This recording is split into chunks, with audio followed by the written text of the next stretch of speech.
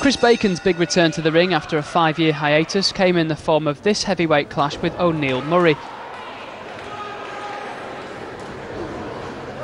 Bacon appeared on the very first seconds out, and his staunch following gave this bout a great atmosphere from the start. His opponent, the 33-year-old Jamaican, was coming off the back of a defeat to Tony Booth in October, but made the better start as Bacon received a standing 8 count with barely 2 minutes on the clock after taking an early tumble.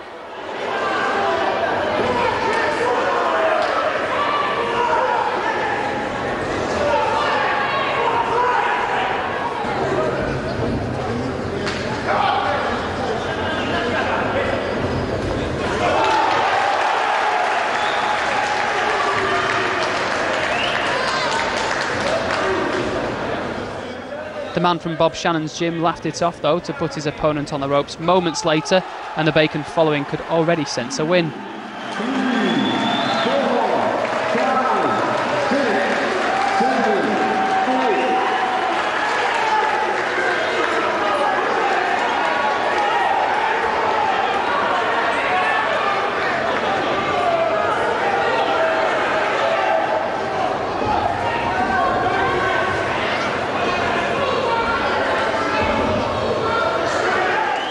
At 37, the Australian has spent the past half-decade developing his security business and trying his hand at cage fighting, but showed he can still compete at this level when he floored Murray with a right-handed blow to the chin.